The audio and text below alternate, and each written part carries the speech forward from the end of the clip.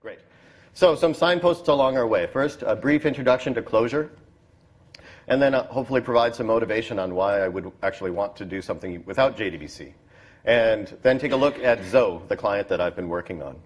If you have any questions as we go by, I will be moving relatively fast, but feel free to pipe up or raise your hand, and I'll look to answer the questions as we go. So, Clojure. How many people have had any exposure to Clojure, or using it, or have played around with it, or at least have heard of it? Great. Well, let's just jump right in and take a look at some Clojure. Here are some, in particular, these are some Clojure data structures. The first is a vector of 3 strings. And the next one is a map. And we're using keywords for the keys of this map, though this is very common for Clojure developers to use. But keys and objects and values in a map can be of any type. For example, the next map we have here, the keys are vectors. And here I'm using them to represent schema-qualified type names, and they're mapping them to the OID from the PG type table. And how might a Clojure developer actually use these data structures? Well, here I have a vector that I'm going to represent as the series of Postgres conference talks. Each of those talks is represented as a map. Of course, there are so many talks, and there's a lot of data here. I've elided most of those. And little fun fact, commas are considered white space in Clojure. And there's a convention to use 3 commas like this to show elision and still be syntactically valid. Kind of a nice thing to have. And even this, for the examples I've got, the description is really long, so I'm just going to omit that in my summaries. But imagine that it's still there.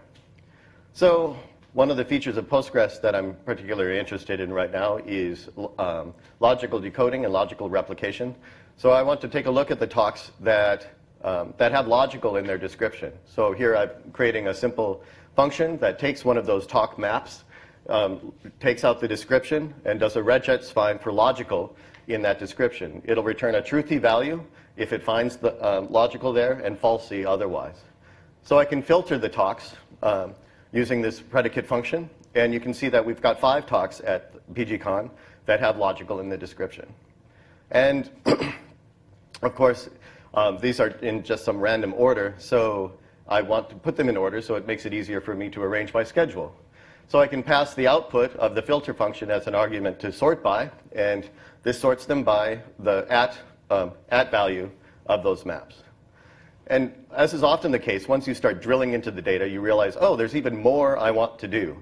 So I can keep on passing the result of one function call as an argument to another, but that can get really tedious to keep on both to write and to read, trying to go work backwards. So Clojure provides some alternatives in how to write that. For example, using threading. Here, talks is being passed to filter logical, which is being passed to this sort by. And if I stopped right there, that's exactly the same as the first expression above. But again, what I want to figure out, well, how much travel time, when do I need to leave to make sure I attend the very first talk? So I pass the results of that to first. It gives me the first talk. Then I grab the at value of that. And then I have a function that calculates my travel time and adds that to this. All of this, other than the logical function and the add travel time, those are parts of the core Postgres or core Clojure functionality. Clojure makes it really easy to do a lot of data processing like this. And I like my type checking like I like my superheroes, dynamic and strong. Clojure is dynamically typed. I don't need to identify my types in the code. And types are not checked at compile time. But Clojure is strongly typed. Types are checked at runtime, and many of the features of Clojure actually does dispatch on the types of the values. That said, Clojure developers will often use these basic data structures rather than instantiate specific classes to group types together. They'll often use maps with keys identifying fields rather than creating an instance of something. And this is actually kind of a superpower itself. Bruce Lee famously said, "I fear not the man who practices 10,000 kicks once. I fear the man who practices one kick 10,000 times." So as you become very familiar with a few core data structures, a Clojure developer very easily is able to process lots of different data in many different ways. Alan Perlis, in his Epigrams of Programming, said something similar when he said that it's better to have 100 functions that operate on a single data structure than 10 functions that operate on 10 data structures. Clojure also makes a very clean distinction between value, identity, and state. This is something that should be really familiar to us as database developers. We refer to tables, for example, by name. Even though the number of rows in that table or the values of the columns of that table may change over time, we know what we mean when we refer to the users table, for example. And as I mentioned, the number of rows and the values in the rows can change. That's the state changing over time. If you take a query on that table, you get a consistent snapshot of the query when you execute it. Even if the table gets changed after that query is made, the result you got stays the same. That's a value from that snapshot. It's really important in Postgres, of course. There's a lot of work being done to make sure that those snapshots you get are consistent and efficient. And of course, Postgres uses MVCC to do that, multi-version concurrency control. Clojure also uses multi-version concurrency control to make sure that you have consistent snapshots of data that may be shared between different parts of your application. The implementation is quite a bit different. In particular, Clojure uses something called persistent data structures. And Chris Okazaki's 1996 PhD thesis, Purely Functional Data Structures, is a really interesting read and was really influential in making these, popularizing these in the use of functional programming. Phil Bagwell, while at the Federal Institute of Technology in Lausanne, Switzerland, built upon that work and created something called hashed array map trees, or some combination of that. And that, those features there provide the implementation of persistent data structures in Clojure. And this actually is one of the reasons that I really like Clojure. And one of the things that's appealed to me about with Postgres over the years that I've been using it. Both Clojure and Postgres are built on these really rigorous academic foundations, but they make a very practical and versatile tool. If you look at Postgres' history, if you're reading the source code, there are references to Knuth all over the place. Also, you think of Kevin Grittner working with Dan Ports at MIT to implement serialized snapshot isolation. All of this rigor gives me the confidence that the tools are going to behave consistently and over time. That gives me a lot of confidence. And Clojure gives me that as well. Another feature that's very practical with Clojure is its Java interop. Clojure is hosted on the JVM, but it doesn't try to abstract away the underlying platform. It makes it really simple to use Java directly. For example, here I've got a Java util date instance constructor. I'm assigning that instance to the var now, and any of the methods that you might expect to work on a Java util instance, for example, get time, will work just as expected. That's the number of milliseconds since unique epoch. Similarly, class methods or constants, all of this is immediately available in Clojure. This gave Clojure a fantastic advantage as soon as it was released. You didn't need to wait for all of the libraries that were already available for Java were instantly available to Clojure as well. For example, if you were doing natural language processing, you didn't need to wait for a native Clojure library. You could just use Stanford Core NLP. And if you want to use a SQL database, you can use JDBC right out of the box. You want to use Postgres? We've got a great community driver, the PGJDBC Driver. So let's take a quick look at what JDBC looks like. First in Java. Here, I'm importing the Java SQL package. I've got a connection string. I build a connection from that. I have a SQL string. I create a statement with that SQL string. I bind a value to it. I execute the query, and I get back a result set. And this is a Java SQL result set that I get back. I can do the same thing with Clojure, just using the Java interop. Remember, Clojure is dynamically typed, so I only need to import the thing that I'm actually going to refer to by name, the driver manager here. Again, I've got the same SQL connection URL. Create a connection. I've got a SQL string. The statement, there's some nicety here. I can do that all in one expression with the binding and the statement creation. I execute the query, and again, I'm going to get back a Java SQL result set. But this isn't really idiomatic Clojure, though, and it's not uncommon for Clojure developers to create packages that wrap these Java libraries to make it a little easier to use. For example, the Clojure Java JDBC library is a really good example. Shad Corfield has been maintaining a fantastic package. To take a look at how that's used, here we require the Java JDBC library. Notice here, instead of an opaque connection string, it's actually broken down into a simple map with the connection parameters. We've got a SQL string, and look at where we're actually calling the query. Here we have a data structure that represents the query and the parameters we want to pass to it. And with the connection parameters, we call the query.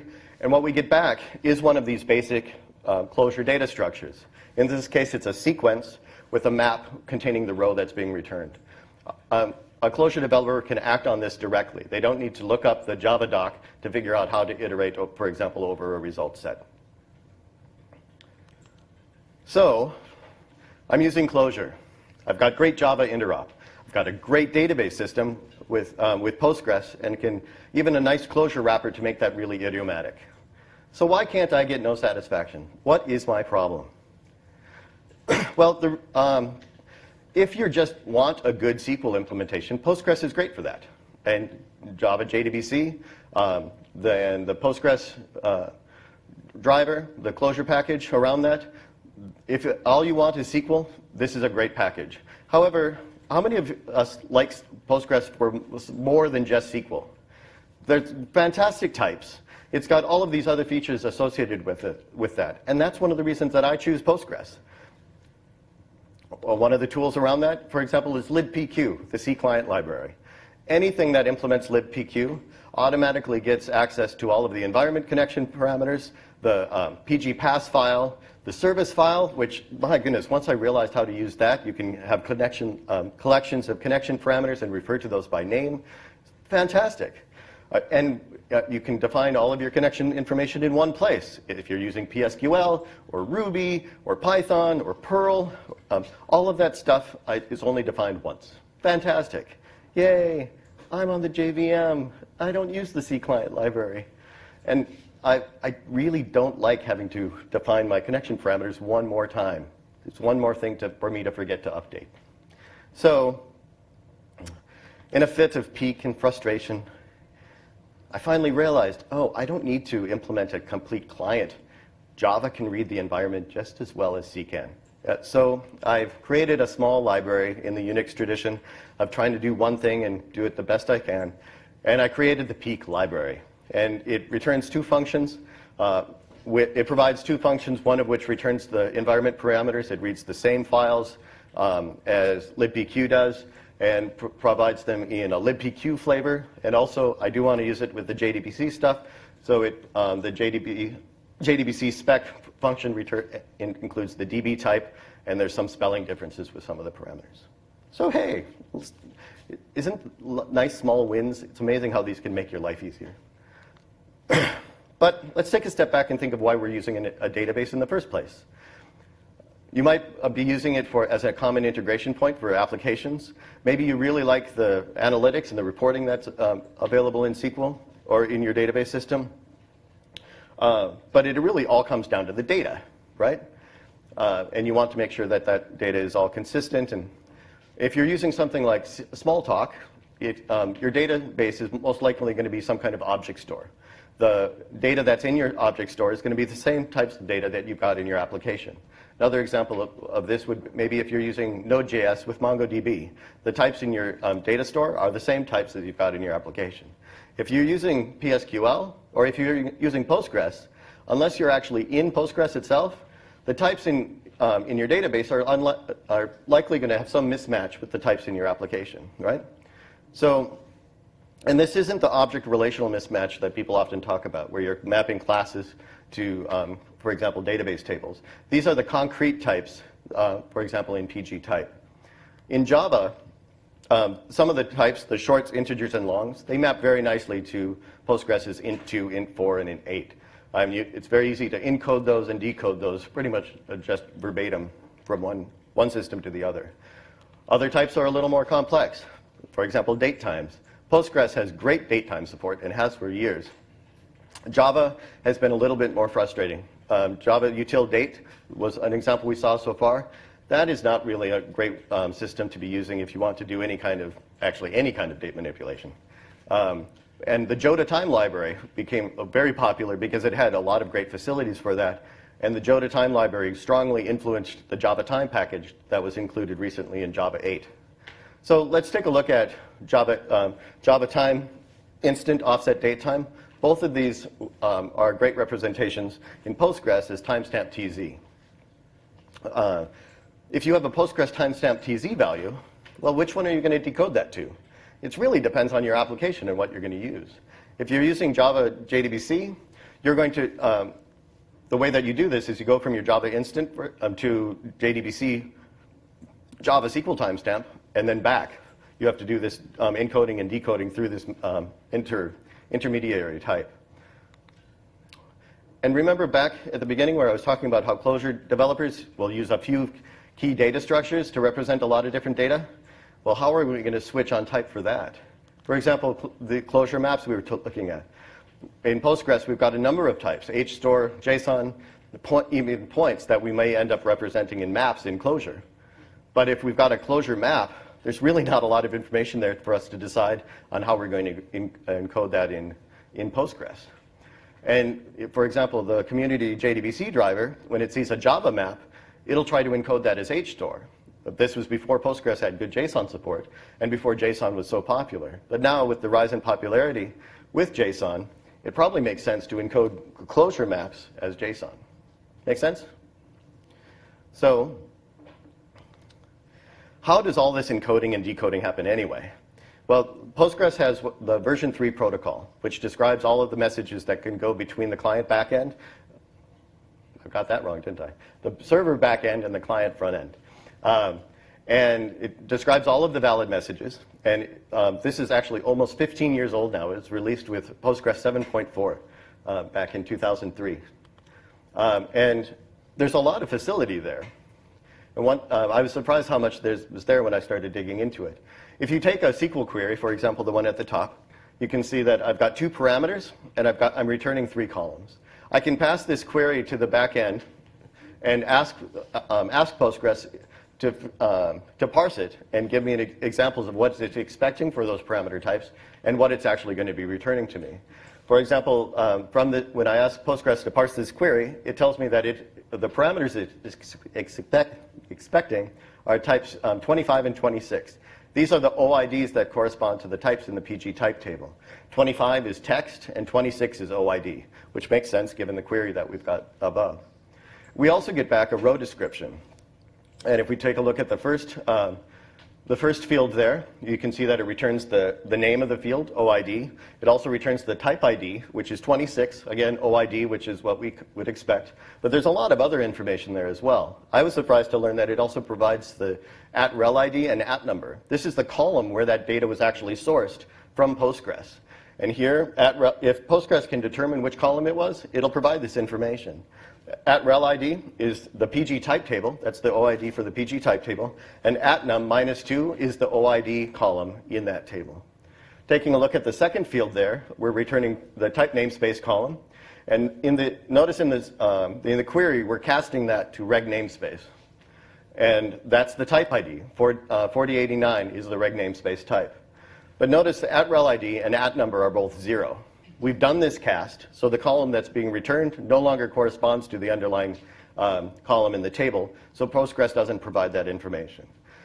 Again, with the third column, it's returning type name. Type ID is 19, which corresponds to the name data type in Postgres. And @rel ID is, again, 1247 at the PG type table. And @num is 1, because type name is the first column in the PG type table. So we actually have a lot of information available to us. If we want to choose our encoding, we can look at the Clojure value we've got. We can also look at the parameter types that Postgres is expecting. If we're doing decoding, there's a lot more information that I even knew was available to be able to decide how we're going to decode that. And again, one of the things I love about Postgres is the extensive type support that it has. A lot of it's already built in. For example, JSON, which has really become the lingua franca.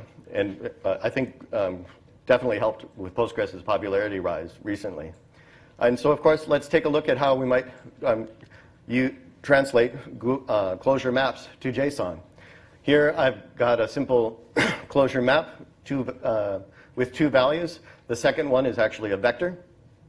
And I'm just going to try to round trip that. And you can see when I try that, I get an exception. And the first time I saw this exception, I was thinking, well, I've got a Clojure map. I'm casting it to JSON. What does HStore have to do with any of this? At that point, I had kind of forgotten we even had an HStore type. And what's happening there is, remember, the community driver will look at a Java map and try to encode that as HStore. And Clojure maps implement Java's map interface. So the community driver is trying to encode that as HStore. I don't have that installed, and therefore that's the exception I get. So let's install HStore. Wasn't that fast? And so I'm doing the same round trip. I don't get the exception. And I get back this PG object, because the driver doesn't know how to choose the encoding back into Clojure. But it does include a lot. The PG object includes both the type information, which it says it's JSON-B, and it gives me back the value. And at first glance, this looks OK. But take a look closer at the value that's associated with B. It looks almost like an array, but it's actually just a string, bracket 1 space 2 space 3 space close bracket. So we've lost information when we're trying to do our encoding. Well, let's try to do that serialization ourselves. I bring in the Cheshire library, which is a common JSON serialization library for Clojure. I pass my map and serialize that myself, pass the serialization in there and let Postgres do the interpretation. No exception. I get back a PG object. And look at the value. That's actually a JSON array. So just a quick comparison. Without serialization, you can see the difference in the value of B. But again, let's take a look at the keys. The keys are spelled differently as well. And frankly, I don't know whether I can say that one of them is wrong and one of them is right. It really depends on what your application is expecting, right? It'd be nice to be able to have the choice of how that's going to be interpreted. That's being done by your Cheshire. This hasn't even gone back through Cheshire. So something must be stripping those codes. Oh, right, exactly. Yep, those are being. If you notice up at the serialized map, it's stripping the key. It's making the keyword strings. Correct. And that's actually an option in the Cheshire library. And to fully do this, I would then want to pass that get value returns a string, and I would want to pass that string back to the Cheshire library. Good point. But the whole point of what I would like to do is I would like to be able to ignore all of that stuff. I don't want to have to do all of this kind of stuff manually. User-defined types are another thing that's really nice in Postgres, to be able to define types that aren't even part of Postgres natively. And PostGIS is a great example of that. They've implemented a lot of C-based types that make it very efficient for indexing or for operations on more complex data. But you don't even have to go into C to really take advantage of user-defined types. Do you have questions, Stu? OK. For example, enums. I love enums. I like the additional validation that you get with them. I like the more efficient storage, and I can still have something that's readable as opposed to some magic number. So let's create a myEnum type in the Zoe schema. It's got 3 values, A, C, and B. And in Clojure, again, rather than creating a separate class for this, it's common to use just a keyword. So let's try to round trip that. And I unsurprisingly get an exception because it's Java database connectivity. It's not Clojure database connectivity, so it has no idea what to do with this keyword. So let's kind of serialize it ourselves like we did with JSON. This name function called on a keyword will return a string of the keyword. And I get back a Postgres object because Postgres doesn't know how to decode an enum into Clojure. And I can see that the type that comes back is Zoe myEnum. So that looks pretty good. It looks good, but there's actually a bug in the Postgres community driver where you can actually lose the schema information depending on what your order of operations are when you're using user-defined types. And I'm actually a big fan of namespaces. I didn't realize how important namespaces were until I really saw how well they were used in Java and likewise in Clojure. Namespaces are a great way to logically separate your code into logical parts. It's also, particularly in Java, you kind of get your own realm of workspace that no one else is going to be creating other functions in there or stomping on your variables. Good morning, Alvaro. So, and Postgres actually has namespaces as well. They go by the horribly overloaded term schema. And a good indication that schemas are actually meant for namespacing is the underlying Postgres table that implements schemas is called PG namespace. So I really like, even when I create an enum type, to be able to put that in its own namespace, its own schema. All my tables as well. I strongly encourage you, if you don't take advantage of schemas, please start doing it. There are some times you should not be playing in public. So that's a fantastic idea.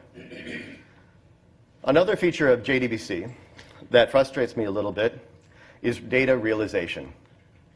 When you do a query to the Postgres backend, once the data starts coming back, it comes back a row at a time.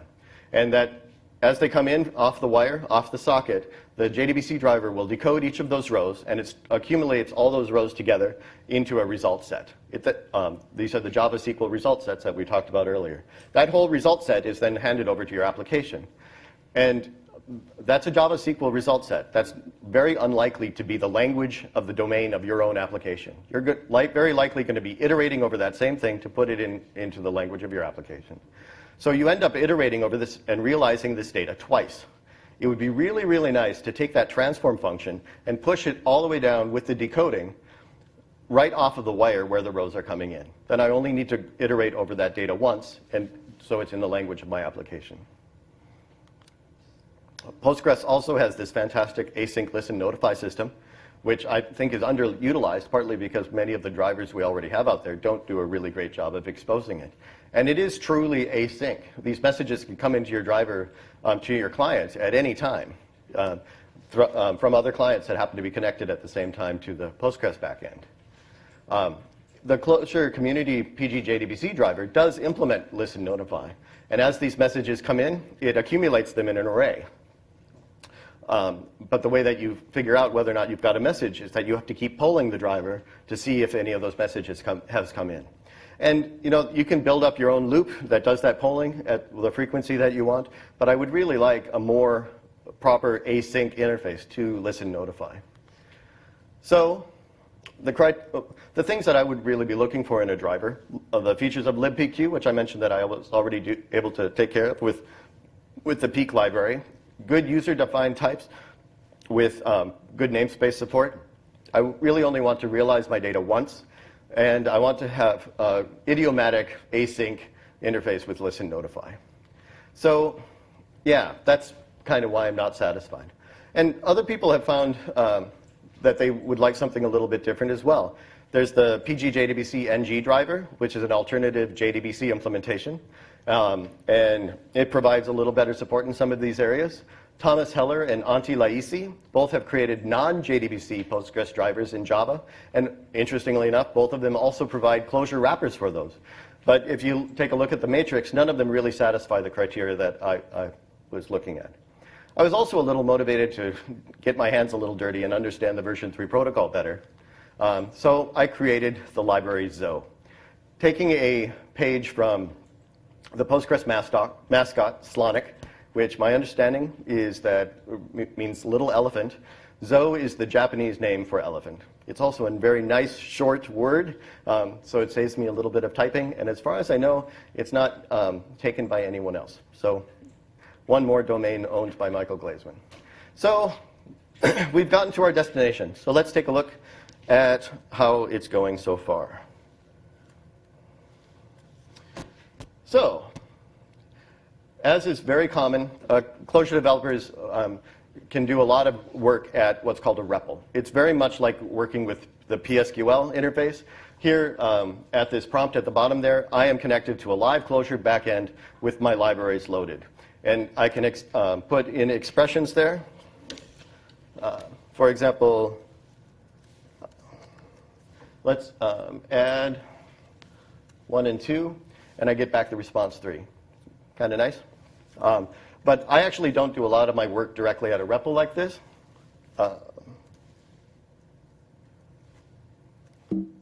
Yeah, the hazards of live coding.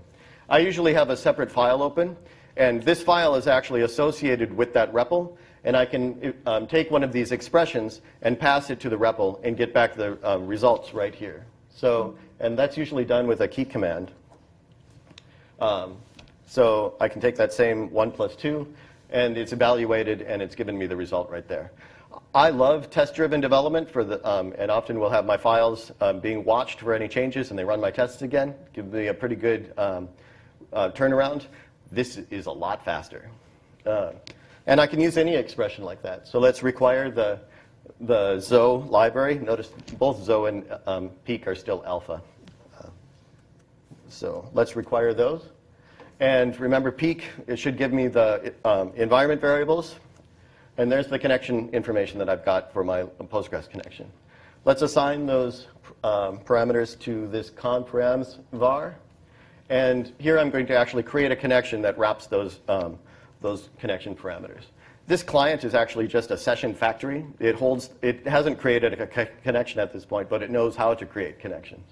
So let's actually create a session from the client. So this now has connected to the Postgres instance. And like being a good Clojure dev, I want to be able to specify my query as one of these simple data structures. So I've got a map here with a SQL key that indicates the statement that I want to send to the back end. I evaluate that. I get back a result set, which is enclosed in a vector, and it's returning one map for each row that's coming back. In this case, we've got one row with one column and the value 1. So a lot of ones going on here. And if I need parameters to associate with that, I can add the params key with a vector of the parameters that go in, and I can evaluate that. One of the things that's really nice about this is that map is just a data structure. I can pass that around and modify it as I'm doing work, and then when I actually need to execute it, I can just pass it to the query. And yes, we do have things that can return more than one row.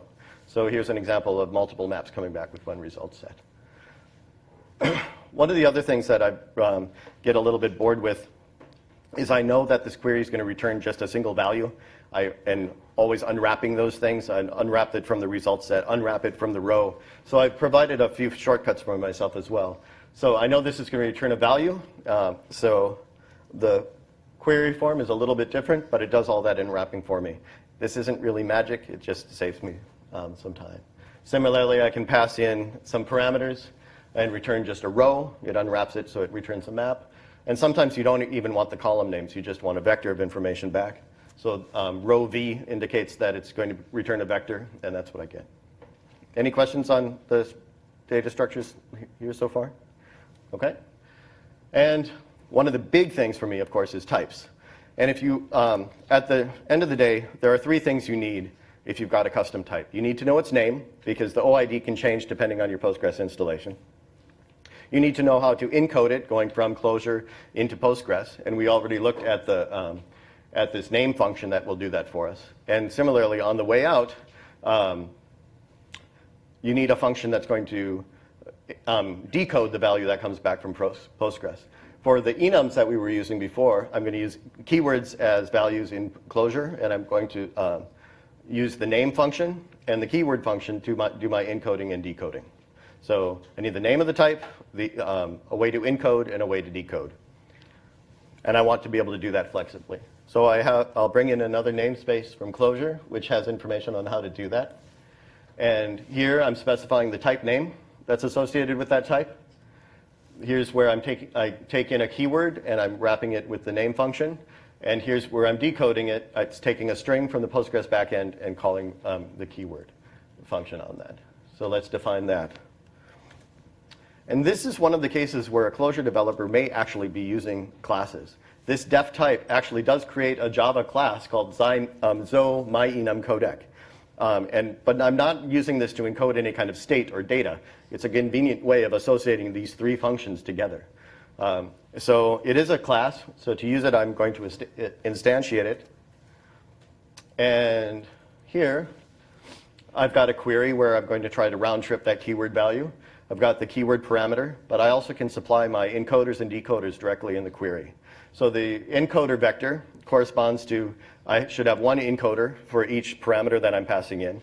And similarly, the decoders, I should have one decoder for every column that I'm returning. And here, I've got one column, or one parameter, one column, and I'm using the same, since I'm round tripping, I'm using the same codec. So,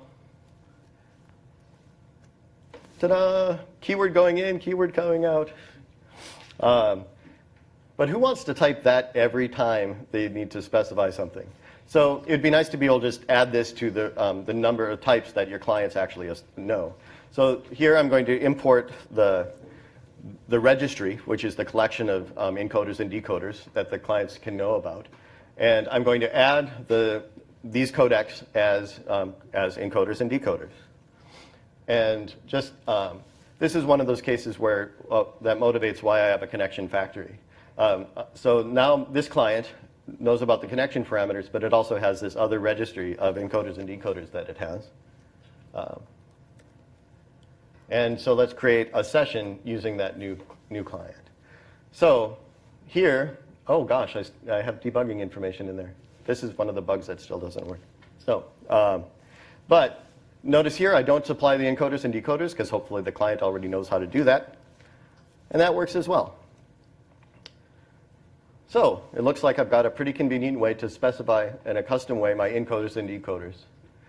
I also mentioned that I wanted idiomatic async listen notify.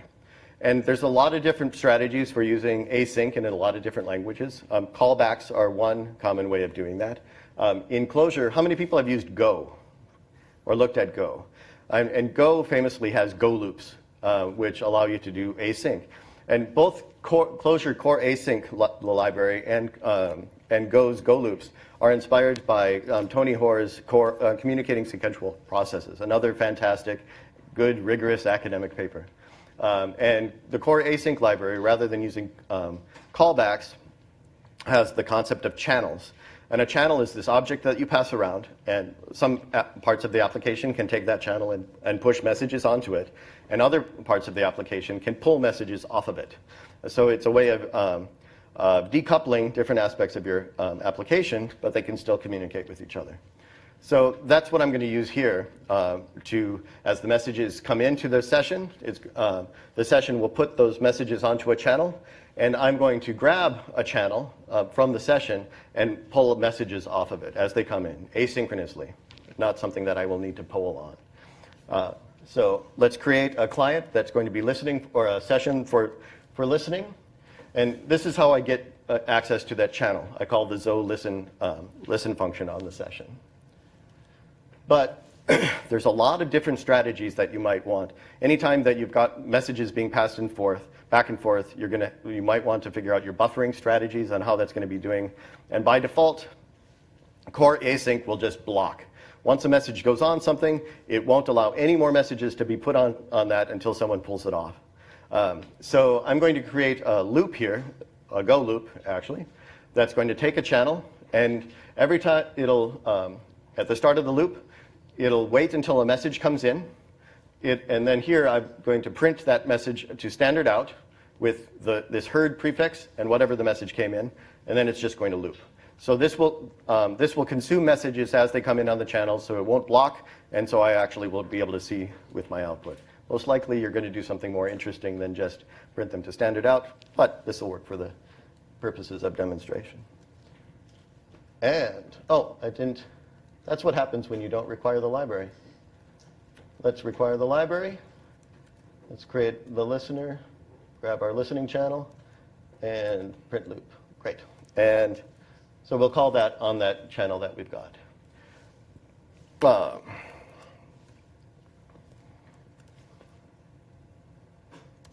Okay. And you can see that REPL that we were connected to earlier, that's where the errors came out as well. So this is the REPL that's being connected. I still have to tell the backend what Postgres channels I want to listen to. So let's listen to my chan. And for fun, let's listen to my other chan as well. We need someone to be sending messages, so let's create a session that will send notifications. And let's send a notification to my chan. And you can see up in standard out, we heard a message. It's process ID 23430. On the channel name mychan and with an empty payload. That process ID refers to the notifier, the backend that's supporting the notifier session. And this is actually all of the information that's available that comes back from the version 3 protocol. You can do with that whatever you want. Let's make sure that we can pass a payload, and you can see the payload foo comes through, and send a message on the other channel. We're listening to that as well. And what happens if we send something we're not listening to? Well, message was sent, and as expected, we didn't hear anything because we weren't listening for it. And believe me, this stuff isn't just broken. We can still listen to the things we were expecting before. So hey. So that's Zoe. And let's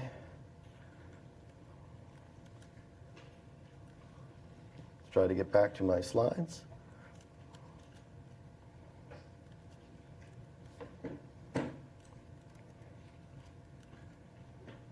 Hey. There are worse technical difficulties than to lose your last 2 slides. So, so am I satisfied? Well, if you remember my criteria, I wanted the facilities with libpq to be able to read my environment. I was able to get that with the peak library. I didn't need to do anything with actually create a client for that. I wanted good namespace support with user-defined types. And you can see that it's really easy to create your encoders and decoders and create a session that knows how to handle those without digging into the internals of any kind of driver. I wanted to have good core async support with idiomatic async listen notify. And you can see that I got that. So in terms of the criteria that I had set up for myself, yeah, I am pretty satisfied with how things are working out. This is still very much alpha, and I'm still dogfooding it and making improvements to it. But I'm pretty happy with how it's shaping up. And my name is Michael Glaesemann. If you go up to GRZM on GitHub, you can see the library that's available there and how that's going. And I'm happy to answer any of your questions. We have a few minutes left.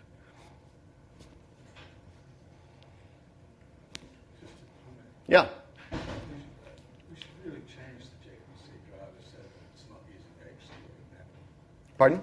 So we should really change the community JDBC driver so that at least you have the option of not using HStore and mapping structures into JSON instead of directly instead of HStore, don't you think? Oh, indeed. And the only reason that I've started using, getting involved in the community JDBC driver is to fix some of these things. I think the first time I actually looked at the code was September of last year, so I'm really a neophyte. I was happy that that at PostgreSQL in Jersey City that Dave actually came to my talk and said, oh, these are things that we can improve. So he's very open to doing things like that as well. So, and very few of these limitations are actually inherent in the JDBC spec. Some of them are like the result set realizing things once. The namespace thing, that's just a bug, which unfortunately has been bike shedded for a number of years. I just need to get enough people on board to review some of the patches that I've got in for fixing that. But yeah, there's a lot of things that Dave's willing to do to improve it. Any other questions? Yeah. I'm not from Java world, so yeah. I don't know a bit what between Clojure and Java, how things can go together. But I'm currently contributing to PGJDBC. Oh, okay. To put PG surface file support. Yeah, I saw that Cyril started a thread on that, and I've wanted to chime in a little bit more on that thread, and I haven't seen the direction it's going, but I think there's no reason why we can't be doing this in JDBC itself. Yes, yes, that's not the problem. I think like PGJDBC is quite heavy. Yes. And for me, I'm a Python developer at start, so it's quite hard to dive into. It is. And I would encourage you, any problems that you've got getting started, like I have a collection of notes for myself that, like, where did I find this stuff? Oh, nice. So anything that you can share as well, because we should really improve the onboarding for that. I see that there is a PGJDBC NG. Yes. So there is new clients everywhere for Java developers. So I'm wondering, can you use Zoe when you write Java and so on? Well, What's the best choice? I can. I'll answer this question, and I believe we're going to be done. But I can create interfaces from Zoe, so you could call that from Java. I haven't created that yet. I'm unsure whether or not there would be a lot of benefit from doing that, just because it is really specific to trying to make the Clojure experiences well. And as you can see, what people expect from Java and what people expect from Clojure can be quite different. I guess you didn't have a lot of coverage on Postgres versions. No. To be honest, what you saw up there is pretty much all Zoe does right now. So no, I don't have any coverage for previous versions. So, and which is also a benefit, right? I don't. The JDBC driver has an expectation that it will go back and support things that have been around for many, many years. I don't envy that, and I am very happy to say no.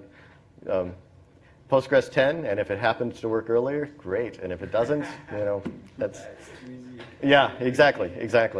So. If it breaks, you get to keep those pieces. Right, exactly. So thank you very, very much. Thanks for.